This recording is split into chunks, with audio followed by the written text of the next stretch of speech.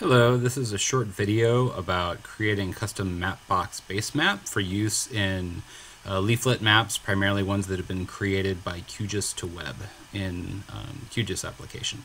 So I'm just going to walk through how you get this set up. This assumes that you've already set up a Mapbox account and are logged in. You can see I'm on my accounts page right here. So first let's walk through how you go ahead and start and create a custom base map in Mapbox.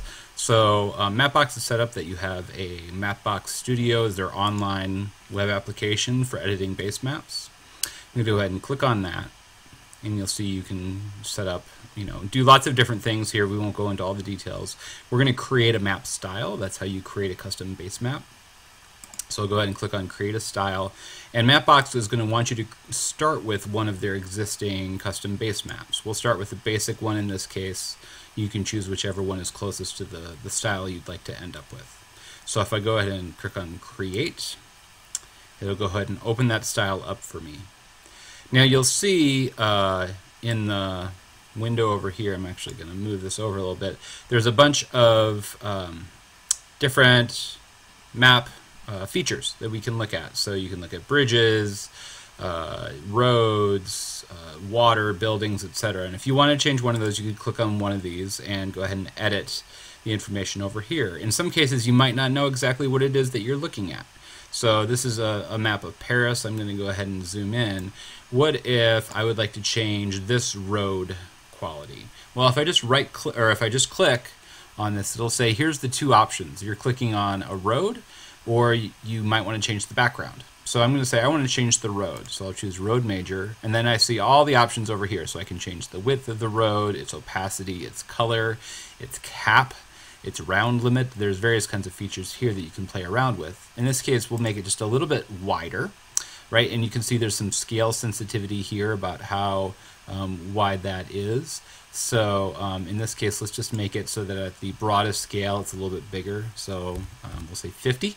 And you'll see it automatically got thicker over here. If I changed it down to 20, it gets quite a bit smaller.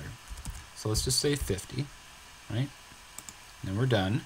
And then what if we want to change the font? This font's fine, but maybe we want something with a little more personality. Well, if I click on that, you'll see Road Major label is on here.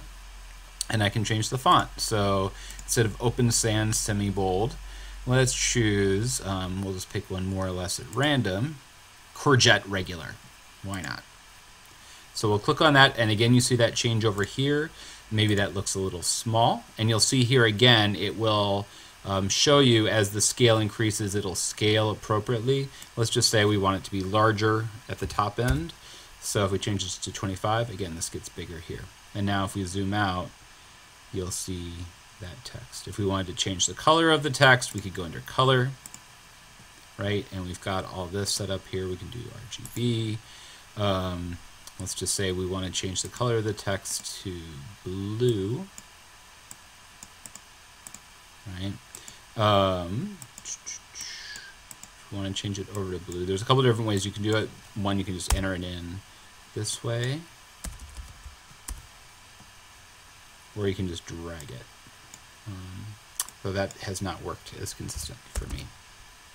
So there's blue text, and you can see how that blue works there. So you get the basic idea with this. Once you have your style set up, you click on Publish Style. It shows you both the before and after. You can see that we've changed the street size a little bit, and we've got a different color. See how the differences show up on the map. Sure, Publish as new, and we're set. Lastly, now we want to go ahead and put this map into a leaflet map. To do that, we're going to need a link to this base map, right? So here's this map right here, basic copy that I just published a few minutes ago. If I click on Menu and then Share, Develop, and Use, it'll show me the map here. And you have lots of different ways that you can use this map. We want a leaflet link under Develop with this style, and you'll just get a link here to use, be able to use this base map. I'm going to go ahead and copy, and we'll just paste it. I'll hit Control V. You can't see that. Or Control C to copy. And then I'm going to go to an existing map that I've got here. I've got some dots for businesses on.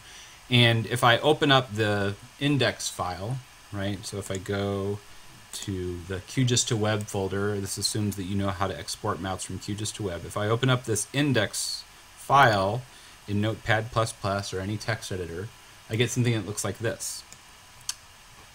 Right? You have to kind of read through this and try to figure out what you're doing with it. We want the line that starts variable for basemap, and it'll say use this tile layer, and then you'll see there's a URL there. If I now paste that URL I got out of Mapbox, and I hit save, and I come back here and reload the page, there we go. Now we have that lovely basemap that we created before. And you can mess around with how it looks, but it's pretty straightforward. So hopefully this gives you an idea of how to make this work.